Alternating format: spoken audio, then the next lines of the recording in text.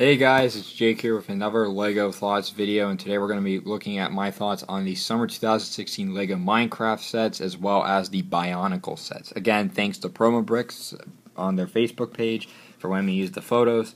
So without a doubt, I'm very excited about this, so yeah.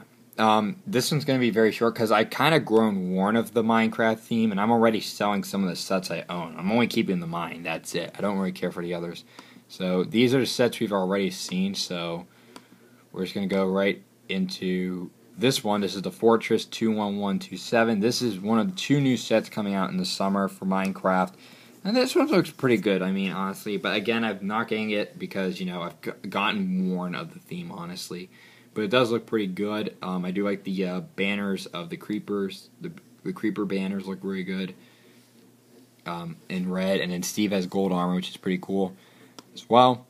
And you can see our minifigures here too. There's a little look at the box. It's a pretty good set, I mean, but not really into it because again I'm very worn of theme. You can see some minifigures here too, and some of them are villagers, and also some villagers here. Which also another shout out to I believe Promobricks and Just Too Good. They have also stated that there will be a village set that will be a Lego exclusive set sometime this year. So and will probably be like $200. But again, thanks to Just Too Good and Promobricks for that news as well. But overall, I think the Fortress is an alright set. Not really the most exciting because, again, don't really care for Minecraft sets anymore. Really gotten worn of it. And then we do have our look at the Bionicle sets. I do get a few of the Bionicle sets at times. Okay, that goes to Minecraft. Let me make sure. Alright, that's next. Okay, so the Bionicle sets actually look pretty good. I do like the look of them. So we have the Quake Beasts, the three beasts look pretty cool.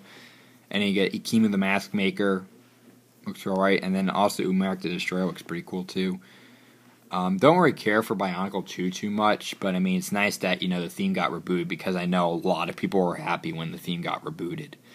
But nonetheless, I think they look pretty cool too. But again, this was a pretty short video because, again, I don't really care for Bionicle or Minecraft anymore. But what do you guys think about this? Let me know in the comments below, and I'll see you guys soon. Bye.